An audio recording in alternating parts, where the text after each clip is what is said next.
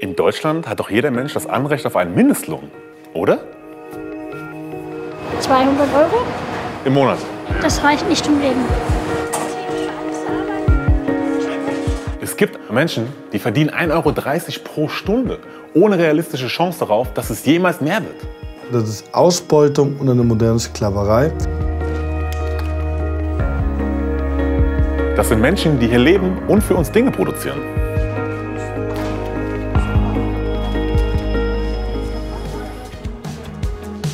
Ich glaube, es ist an der Zeit, dass man den Werkstattlohn auf alle Fälle überdenken muss. Das System der deutschen Behindertenwerkstätten steht gerade massiv in der Kritik.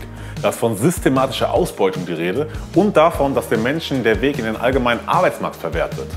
Ich will wissen, was ist da dran?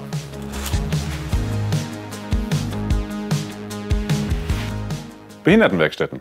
Ich dachte bislang, die setzen sich für das Wohl behinderter Menschen ein. Und jetzt das?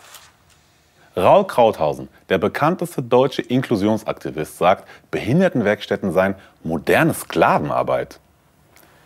Diese Petition fordert den Mindestlohn für die Mitarbeiter in der Behindertenwerkstatt. Und er hier hat die Petition gestartet. Lukas Krämer ist YouTuber, der über die Belange behinderter Menschen berichtet. Und er ist Social-Media-Beauftragter einer Bundestagsabgeordneten. Das Wissen für diese Jobs, Filmen, Schneiden, Channelbetreuung, hat er sich selbst beigebracht.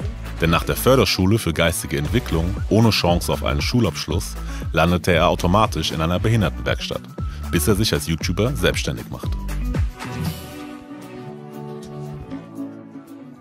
Hi, schön, dass es geklappt hat. Ich bin der Simon. Ja, hi, ich bin Lukas. Wir können uns gerne duzen. Erzähl mal, wie war das in der Behindertenwerkstatt für dich? Also ich kam direkt nach der Schule in die Werkstatt rein. Dort habe ich dann insgesamt jetzt 5 Jahre gearbeitet und dort habe ich hauptsächlich Wasserhähne montiert. Ich persönlich war mit dieser Arbeit nicht zufrieden. Und mal davon abgesehen, den Lohn in die Werkstatt bekommt man ja im Monat ca. 200 Euro. Da war ich ebenfalls nicht zufrieden. Deswegen wollte ich schon damals aus der Werkstatt raus. Und du hast ja eine Petition gestartet, die für relativ viel Aufsehen gesorgt hat. Genau, mir ist wichtig, den Mindestlohn zu fordern, weil wenn man schon Vollzeit arbeiten geht, man verdient ja die Werkstatt nur 1,35 Euro die Stunde. Wenn man von das Geld nicht leben kann, bekommt man die Grundsicherung und. Okay, aber wenn ich dich richtig verstehe, also kriegen die Leute da auch schon Grundsicherung? Sie kriegen ja quasi schon Miete gezahlt, Strom gezahlt und ein paar andere Sachen noch. Warum dann der Mindestlohn noch? Also es geht natürlich hier auch um die Würde, dass man natürlich unabhängig von dem Staat davon leben kann, auch wenn das der Endeffekt fast identisch ist, was man eigentlich bekommt. Die Behindertenwerkstatt hat ja auch so ein bisschen den Auftrag, die Leute fit zu machen für den ersten allgemeinen Arbeitsmarkt. Genau, man muss gucken, wie viel Prozent davon wird eigentlich auf den ersten Arbeitsmarkt gefördert. Von der Werkstatt direkt, das liegt bei unter 1%. Das bedeutet, bei super viele, obwohl die das können, wird diese Förderung einfach nicht durchgezogen. Weil die Werkstatt verdient damit natürlich auch Geld. Wenn die Werkstatt die natürlich auf den ersten Arbeitsmarkt fördern, dann macht die Werkstatt natürlich Gewinneinbuße, weil die einen guten Mitarbeiter verlieren. Also ich würde ganz klar sagen, das ist Ausbeutung und eine moderne Sklaverei. Und das kann auf jeden Fall so nicht weitergehen. Lukas, ich danke dir vielmals für deine Zeit und einen schönen Tag noch. Vielen Dank, ich wünsche dir auch einen schönen Tag. Dankeschön, ciao. Das klingt wirklich krass. Ich will mir jetzt ein Bild vor Ort machen und bin nach Offenbach gefahren. Die Werkstätten Heimbachtal beschäftigen rund 750 Menschen mit Beeinträchtigung, das heißt mit Behinderung oder psychischer Erkrankung. Hier sind alle per Du, ist mir schon mal sehr, sehr sympathisch. Hi. Hi zusammen. Hi. Servus, alles super, danke. Wie geht's euch? Hier an diesem Standort arbeiten vor allem geistig behinderte Mitarbeiter. Was sagen die zu Lukas Krämers Forderung? Fühlen sie sich ausgebeutet?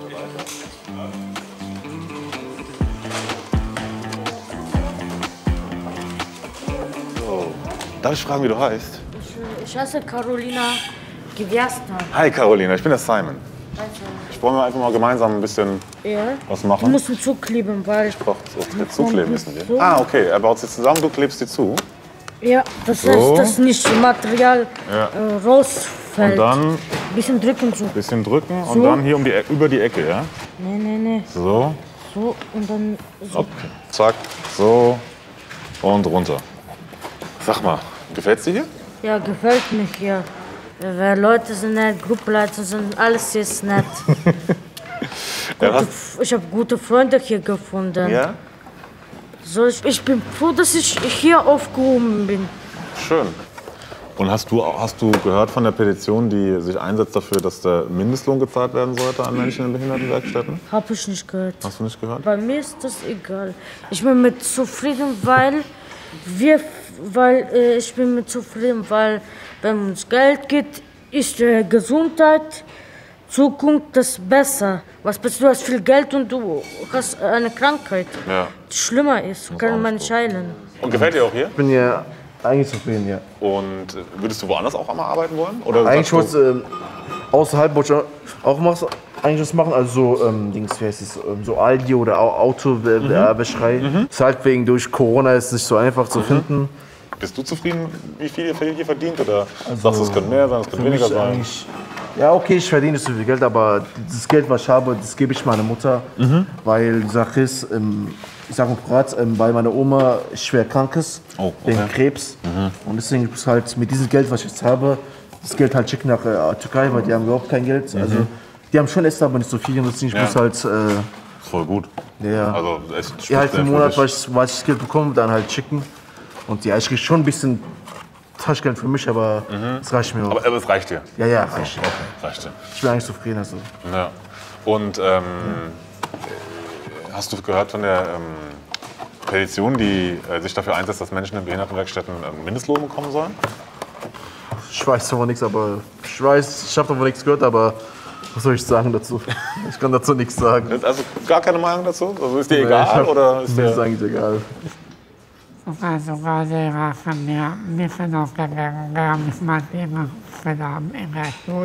Hans-Jürgen hat viel zu erzählen. Leider verstehe ich so gut wie kein Wort davon. Ob er zufrieden ist? Eine Vermittlung an den ersten Arbeitsmarkt stelle ich mir bei ihm jedenfalls schwieriger vor. Was ich heftig finde, die UN-Behindertenrechtskonvention empfiehlt die schrittweise Abschaffung der Behindertenwerkstätten, genau wie das EU-Parlament. Die Bundesregierung will die Werkstätten aber beibehalten. Okay. Und was wollen die Menschen hier in der Wäscherei? Hi, ihr Lieben. Ich bin der Simon. Kann ich dir zur Hand gehen? Die linke Seite nach oben. Also so quasi. So rüber, gell? Jawohl. Okay, mach ich das. Wie lange arbeitest du schon hier? Seit 1.4.99. Oh, seit 99 schon. Ja. Krass. Schon richtig lange. Ja. Macht mir auch sehr viel Spaß. Da bist du ja richtig Profi hier. Hast du das Gefühl, dass du fair behandelt wirst hier? Das ist alles schon seine Richtigkeit und das ist alles okay. Okay. Auch die Ja. Bezahlung 200 Euro? im Monat? Aber findest du es genug oder also reicht dir das? Oder würdest du sagen, naja, eigentlich ist nicht mehr für dich? Eigentlich Nee, mehr. das reicht nicht zum Leben. Okay. Ich bekomme noch Erwerbsminderungsrente. Okay. Aber trotz diesen Und wenn beiden das alles abgegangen ist, bleibt man nur komplett zum Leben, zum Einkaufen 100 Euro. 100 Euro im Monat. Ja. Oh, das ist nicht so viel. Da war ich noch nicht einkaufen. Okay. Hättest du denn Lust, auf in einer anderen Firma mal zu arbeiten, also außerhalb von der Behindertenwerkstatt? Nein, Warum nicht? ich möchte hier bleiben. Warum? Weil ich jetzt mal anders arbeiten würde, fällt auch wiederum die Rente weg. Okay, aber angenommen, das würde nicht wegfallen, das mehr Geld. Dann sofort. Dann sofort? Dann sofort. Ja? Das ist Oh, ja, ich komme mal rum, ja. Die Werkstatträte, also die Betriebsräte der Menschen mit Beeinträchtigungen, haben übrigens 2015 selbst gegen den Mindestlohn abgestimmt. Auch sie hatten Sorge, dass die vergleichsweise hohen staatlichen Renteneinzahlungen wegfallen und die Rente auf das Niveau einer Mindestlohnrente absinkt. Außerdem hatten sie Angst vor einem steigenden Leistungsdruck in den Werkstätten. Ich jedenfalls bin mit diesem Haufen Schürzen schon überfordert. Es ist ein riesiger Knoten, ist es einfach nur. Das kriegt man einfach nicht los. Das kenn ich. Christa, wir fragen mal ein paar Leute noch, ob die helfen. Ich glaube, am Ende. Christa, vielen Dank. Vielen Dank. Ach, herrje. So. Also, keine Ahnung, wie wir das schaffen sollen. Vielen Dank euch alle. Für manche hier scheint Geld echt ein heikles Thema. Jedenfalls dann, wenn sie alleine und nicht in einer Betreuung leben. Trotzdem, ist moderne Sklavenarbeit nicht vielleicht doch etwas übertrieben? Na? Hallo. Wir müssen ein bisschen aufpassen wegen Corona, weißt du? Ja. Wir müssen ein bisschen Abstand. Ja, ja, Maske anziehen, genau. Super. Ach, super, voll herzlich. Voll schön. Die Beschäftigten in Behindertenwerkstätten sind per Gesetz übrigens keine Arbeitnehmer, sondern arbeitnehmerähnlich beschäftigt. Das bedeutet, ihnen steht gar kein Mindestlohn zu. Das bedeutet aber auch, wenn sie mal keinen Bock haben, müssen sie auch nicht kommen. Trotzdem sind Behindertenwerkstätten Unternehmen. Das heißt, sie müssen Gewinne erzielen und ihre Mitarbeiter müssen Leistung bringen. Und wie das aussieht, schauen wir uns jetzt mal an. Ein ganz normaler Tag in der Konfektionierung der Heimbachtal-Werkstatt. Die Gruppenleiter Simone Möllenbeck und Stefan Ritzel teilen ihren Schützlingen Arbeit und Sitzplätze zu. Wir machen eine Tüte voll bepackt mit vielen verschiedenen Einzelteilen. Ja. Und wir haben es jetzt erstmal auf einzelne Stationen aufgegliedert. Die großen Schrauben, die darfst du hier reinlegen. So rum? Am besten andersrum, guck mal. Oder hier so rum. Oben ist ein bisschen mehr Platz für den Kopf. Ja. Und du hast hier 2 von diesen Schrauben. Ja. Die legst du jetzt hier rein in die beiden Löcher. Guck wie hier. Ja. Genau. Das ist deine Aufgabe, okay? Genau. Dann kannst du es weitergeben. Ich guck noch mal mit. Murat, du bist jetzt hier die wichtigste Person. Du musst jetzt alles kontrollieren. Jedes Feld, da muss was drin sein. Du siehst ja hier schon. Ja. Feld, diese Schraube. 13 verschiedene Einzelteile kommen zusammen in eine Tüte. Dabei darf unter keinen Umständen am Ende ein Teil fehlen, denn sie werden später für die Montage von Ventilen gebraucht. Vergleichbar mit den Montagetüten eines schwedischen Möbelhauses. Der Letzte in der Reihe trägt die Verantwortung.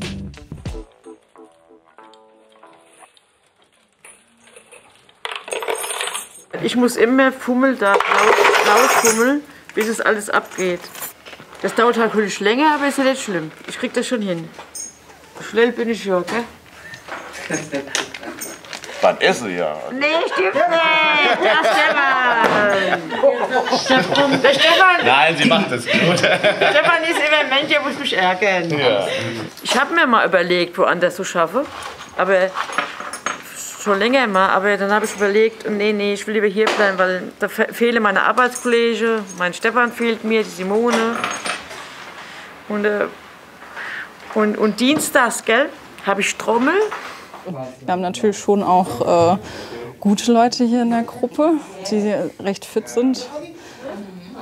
Aber das hat halt jeder so seine eigenen Probleme.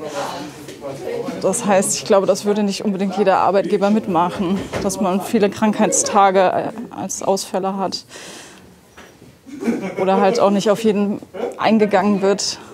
Weil ich denke, einem normalen Arbeitgeber ist es halt egal, ob man jetzt gerade einen guten Tag heute hat oder keinen guten Tag. Also. Verglichen mit Arbeitern eines normalen Betriebes brauchen die Mitarbeiter hier etwa 3-mal so lang bei so gut wie allen Tätigkeiten. Das ist immer mit einkalkuliert.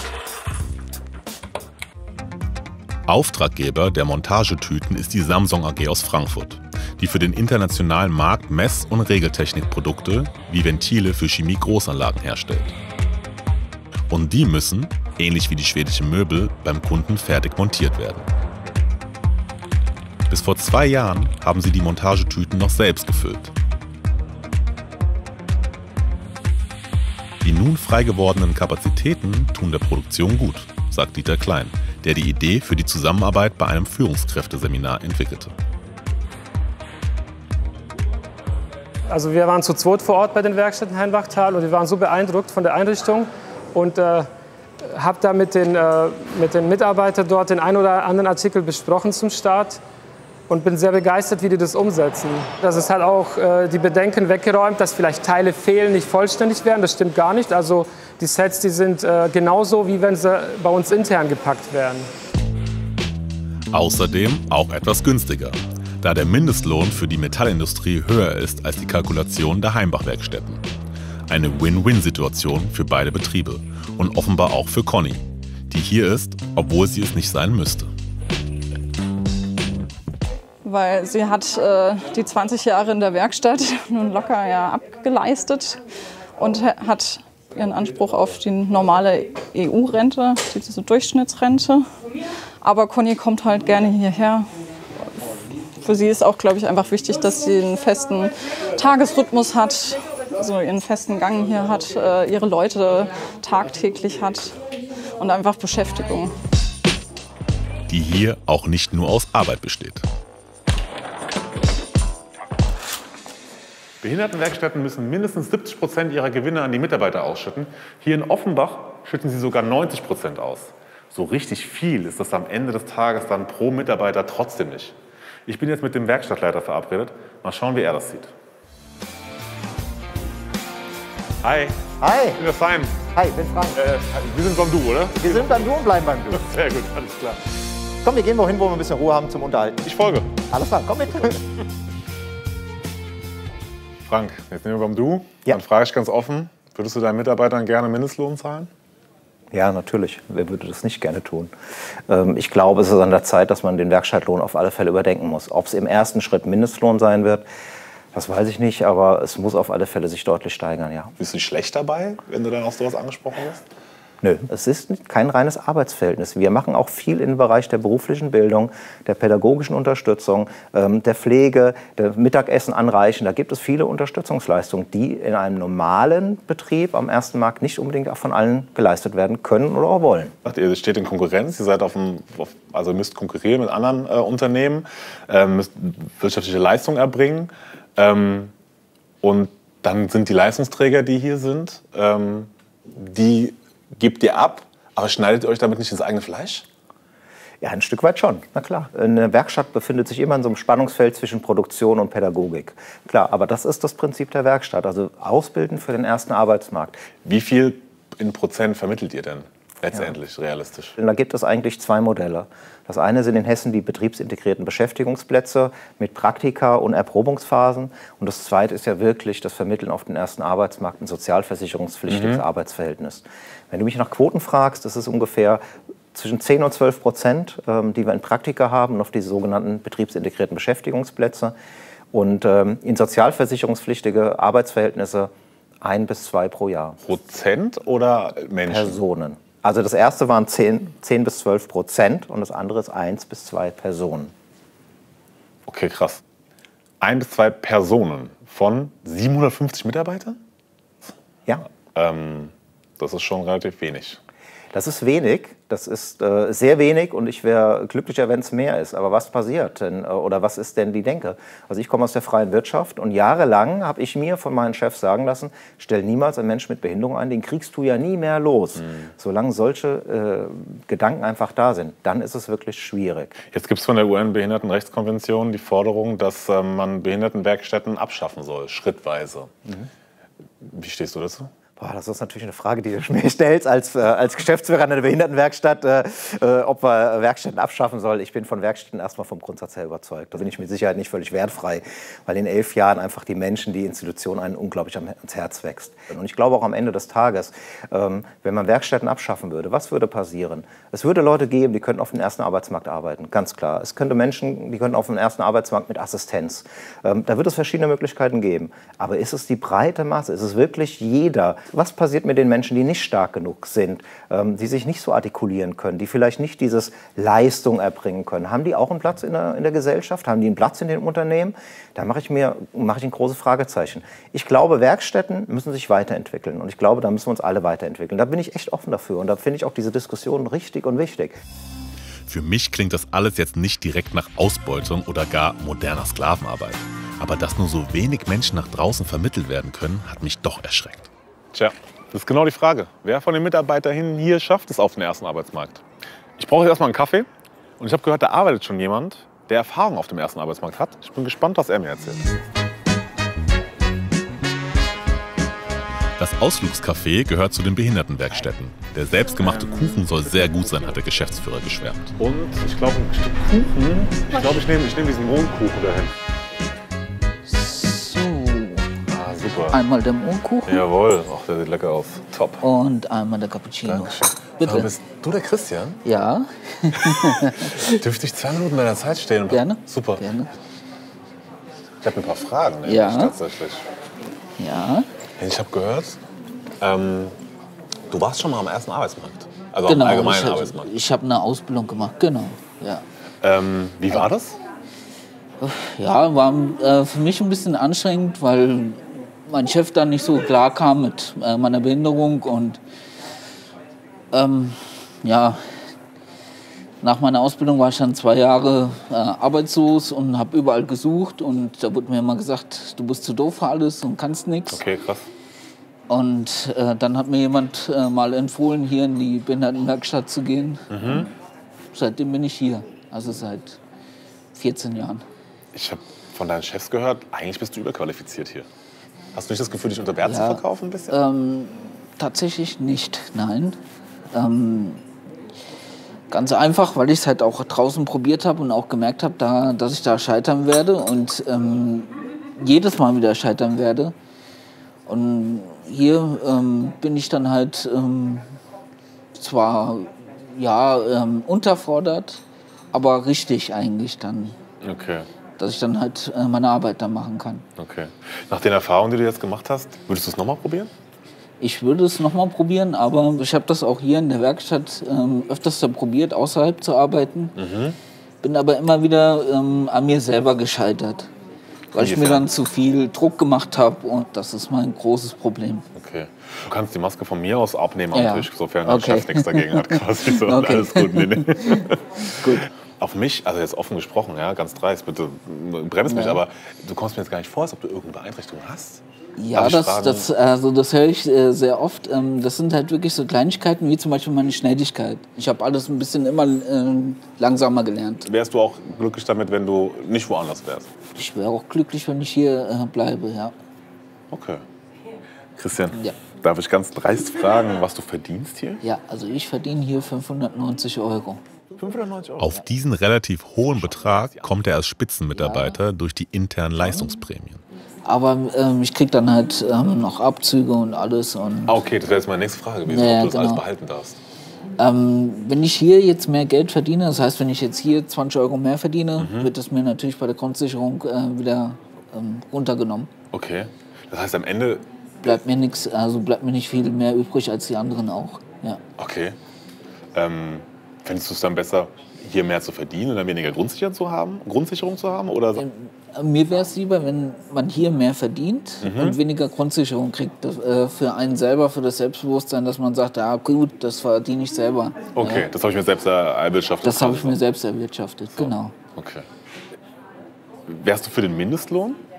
Ja, Das schon? ja. Also eigentlich gerecht wäre es für alle, wenn es der Mindestlohn wäre. Ja. Hier, Christian, ich habe schon viel zu viel deiner Zeit genommen. So, vielen Dank. Bitte. Tschüss, Gerne, ciao. schönen Abend. Danke. Krass. Krass. 14 Jahre. Das ist schon heftig, wenn man wie Christian im Prinzip keine Chance hat, über die normale Grundsicherung zu kommen, weil einem bürokratische Regeln und der Arbeitsmarkt keine Chance lassen. So geht es ganz vielen. Dabei zeigen erfolgreiche Ausnahmen, wie gelungene Inklusion für alle Beteiligten ein Gewinn sein kann. Wie bei Leonardo, der hat auch mal hier gearbeitet, bis er sich seinen eigenen Traumjob beschafft hat. Leonardo Stiplosek ist in seinem Element. Schon als Kind hat der 25-Jährige zu Hause die Lebensmittel auf ihre Haltbarkeit überprüft. Nun bekommt er dafür Geld, denn er arbeitet in der Molkereiabteilung eines Supermarkts in Heusenstamm. Ich bin sehr glücklich, das macht mir auch sehr viel Spaß. Besonders, da habe ich oben mein Bild oben hängen. Ich bin Abteilungsleiter und ich mache das gerne, meine Arbeit. Das gefällt mir auch sehr gut. Leonardo hat einen angeborenen Chromosomdefekt, was eine Intelligenzminderung zur Folge hat. Außerdem hat er manchmal Schwierigkeiten, sich zu artikulieren. Von klein an, da konnte ich überhaupt nicht sprechen. Erst wo ich in die Schule war, auch bei Doku, bei dem war ich auch. Weil dieser Akkordarbeiten hat unterstützt. Doch die Einschränkungen stören hier im Markt keinen. Leonardo wird als vollwertiger Mitarbeiter angesehen. Mit Kollegin Carmen Ziegler leitet er zusammen die Molkereiabteilung. Ich kenne wirklich den Leonardo schon von der ersten Stunde an. Ich habe ihn hier bei der Abteilung eingearbeitet. Super Teamarbeit. Er versteht es auch schnell. Also ein super Kollege, ich will ihn gar nicht mehr missen. Der kommt hier rein mit einem Strahlen und einem guten Morgen. Da kann man gar keine schlechte Laune haben. Leonardo lebt und liebt seinen Beruf. Und das merken auch die Kunden. Leonardo ist total super, das ist der beste Mann hier. Egal, wo man ihn trifft, was man ihn fragt, er weiß immer Bescheid. Er ist total freundlich, immer hilfsbereit. Ich freue mich immer, hierher zu kommen und Leonardo zu sehen. Wer was nicht weiß, kann man ihn also sehr, sehr nett fragen. Und er gibt dann auch immer sehr, sehr netten Auskünfte. Also er ist immer freundlich und hilfsbereit. Dass er jetzt hier arbeitet, ist nicht selbstverständlich. Nach 9 Jahren auf einer Förderschule mit Schwerpunkt geistige Entwicklung war Leonardo rund 5 Jahre in einer Behindertenwerkstatt. In dieser Zeit hat er sich selbst ein Praktikum in diesem Markt organisiert und seinen heutigen Chef Sedat Tekin kennengelernt. Und der war direkt begeistert. Also die Freude, die er hier in den Markt bringt, das ist einzigartig. Schon alleine, wenn er morgens die Tür reinkommt und jeden mit Guten Morgen begrüßt, mit der guten Laune. Ja, das muss man schon erwähnen. Leonardo bekam den Job. 350 € im Monat hat er die ersten 2 Jahre verdient. Offiziell noch beschäftigt von den Behindertenwerkstätten Heimbachtal. Die holten sich das Geld von Sedat Tekin. Im letzten Jahr dann hat der Marktleiter Leonardo fest angestellt. 30 Stunden pro Woche. Nachdem wir die Entscheidung getroffen haben, kam die LWV auf uns zu, die sich darum kümmert und gesagt, dass die auch den Leonardo bezuschussen, sein Gehalt. Und das haben wir dann auch natürlich mitgenommen. Und das kann ich halt auch jedem empfehlen, der mal so etwas auch testen möchte, dass man da in dem Sinne kein Risiko hat. 2 Jahre wird das Gehalt vom Landeswohlfahrtsverband Hessen bezuschusst. Doch Leonardo verdient schon das gleiche Geld wie seine KollegInnen im Supermarkt. Darauf ist besonders sein Vater Boris stolz. Wir haben die Erfahrung gemacht, dass Menschen mit Behinderung sehr schwer es haben, weil die Menschen halt eben gewisse Vorteile haben, die könnten vielleicht nicht so, die wollen vielleicht auch nicht so. Dabei stimmt es auch gar nicht. Also die sind engagiert, die wollen irgendetwas zeigen. Mein Sohn, der braucht eine Herausforderung. Und in den Werkstätten Heimbachtal, das war ihm ein bisschen zu langweilig. Also es war monoton, immer jeden Tag die gleiche Arbeit, zu wenig Kontakt mit Menschen. Ja. Aber woran liegt das, dass nicht mehr Unternehmen behinderte Menschen einstellen, so wie Sedat Tekin? Also ich kenne viele, die machen das leider nicht. Vielleicht haben sie Angst vor irgendeinem Risiko, ja, dass das mal nicht läuft. Bei Leonardo jedenfalls läuft es einwandfrei. Das ist gut, dann wenn ich beleidigt bin wie die anderen Leute, die so viel beleidigt sind immer, dann müssen immer an die Tafel oder viel Futter holen. Aber ich bin froh, dass es eigentlich gab. Leonardo zeigt, dass Inklusion am Arbeitsmarkt funktionieren kann, als Bereicherung für alle Beteiligten.